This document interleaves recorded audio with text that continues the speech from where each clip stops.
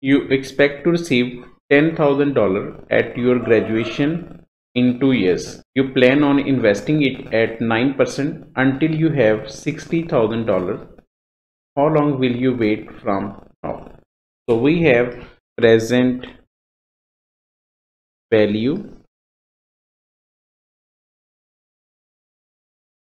and interest rate is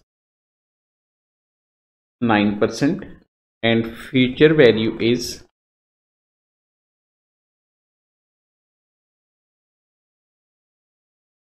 60,000 and we have to find yes.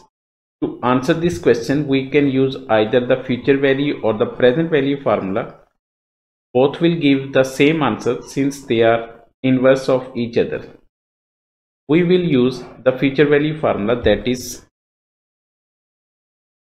future value is equal to present value into 1 plus I raised to power n, and solving it for n we will get n is equal to log of fv divided by pv and whole divided by log of 1 plus I,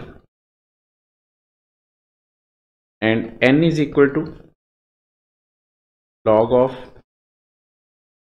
60,000 divided by 10,000 and whole divided by log of 1 plus 0.09, that is equal to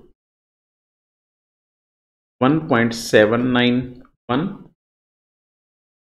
divided by 0.0862, that is equal to 20.79 years. So the money must be invested for 20.79 years.